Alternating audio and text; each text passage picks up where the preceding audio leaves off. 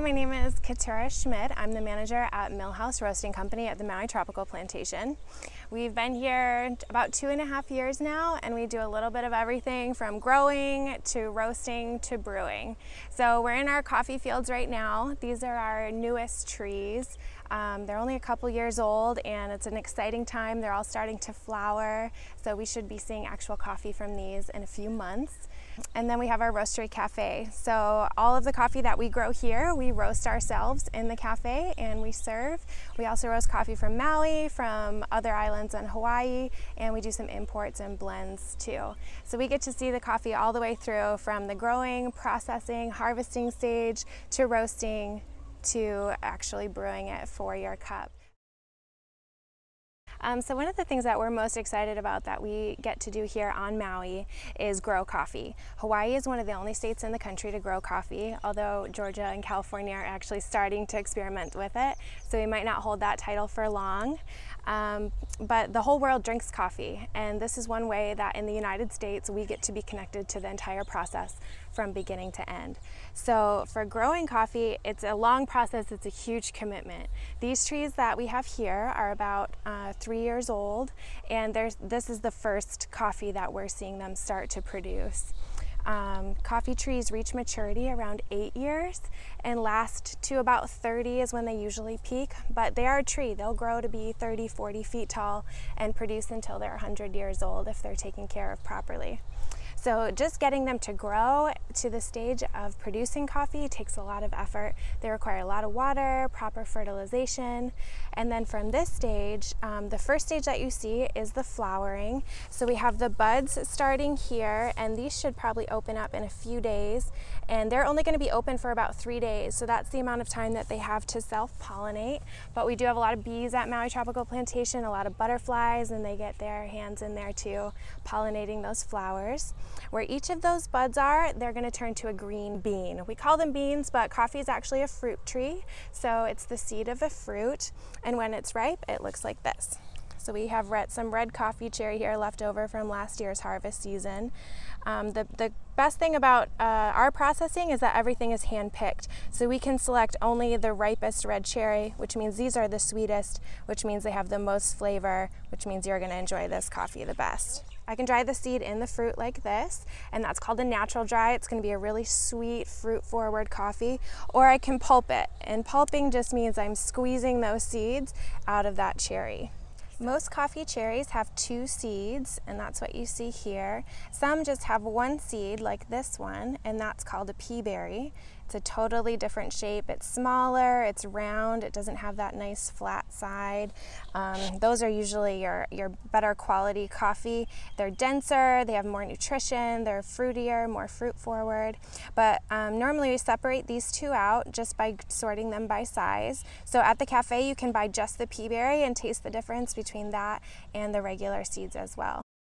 This is our sample roaster. So most roasteries, you have your big roaster that you do all your bulk roasting on, and then you have a smaller roaster that you test batch so you don't ruin 25, 100 pounds of coffee at a time.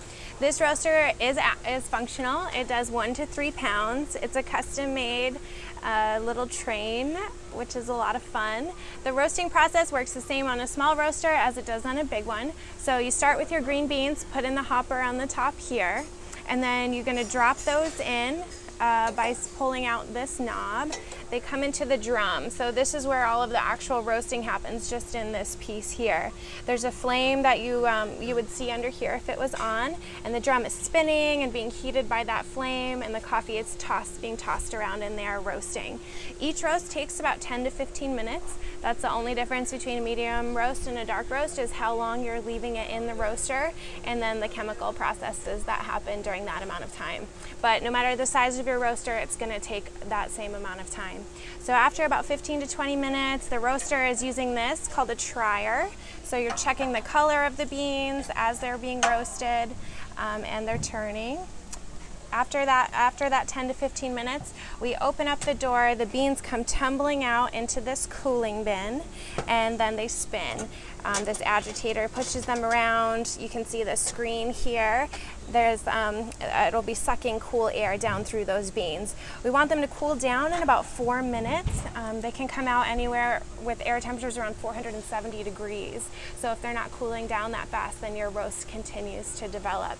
And we want to pinpoint that roast level just where we want it. So the great debate, Kona coffee versus Maui coffee. Kona has a well-deserved reputation for growing coffee. They've been doing it for over 200 years, but the rest of the islands have been growing coffee for nearly as long.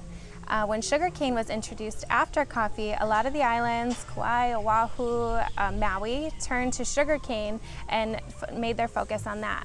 Kona region is an area on Big Island, and it has really steep volcanic hills, so it's not really great for growing things besides hand-picked coffee. Coffee grows really well in that volcanic soil. You get a lot of flavor, and it can be hand-picked on that steep hillside. Sugarcane can be machine harvested on flatter slopes. So a lot of the islands turned to sugarcane, and Kona stuck with coffee.